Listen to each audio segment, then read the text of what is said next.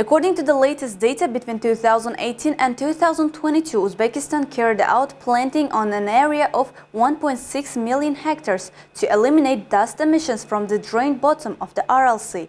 A conference was held to improve the conditions in this regard. The discussions also focused on comprehensive measures regarding land resources, biodiversity and climate. Sand and dust storms in Central Asia affect climate, environment, public health, agriculture and economy. Over 80% of the region's roughly 400 million hectares of land are deserts, natural sources of these storms, worsened by climate change and drought. Economic activities like irrigation farming, cattle breeding and mining contribute to the formation of dust and sandstorms. To prevent this, all Central Asian countries also participated in this seminar to exchange views and make proposals on this topic.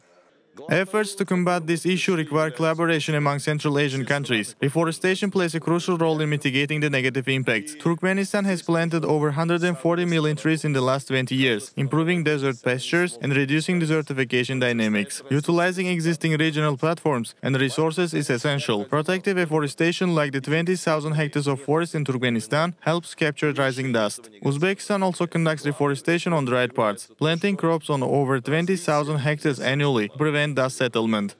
Many other international organizations also attended the seminar with several projects. One of them was to combat against drought in Central Asia.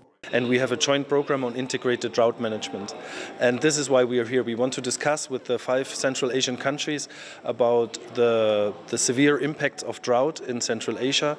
So we know that in the Paris Agreement, if we really can, with this very optimistic goal, get to stop climate change at 1.5 degrees, even then the frequency of droughts will double in the world. And this means also in Central Asia, the frequency and the severity of droughts will increase dramatically. Starting March 1st, the population will be warned when a dust storm occurs or when fine particles in the air exceed set standards. This conference was the first step to the country to implement the roadmap.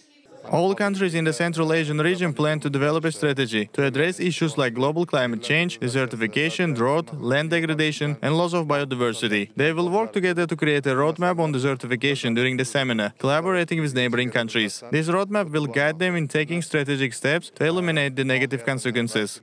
By these 5-day workshops, the participants aim to achieve the following goals: implementing measures to combat land degradation and manage land resources sustainably according to international standards and financing mechanisms, establishing a regional platform and data center for drought monitoring, and developing a regional cooperation project for sustainable management of transboundary land and water resources in the Fergana Valley.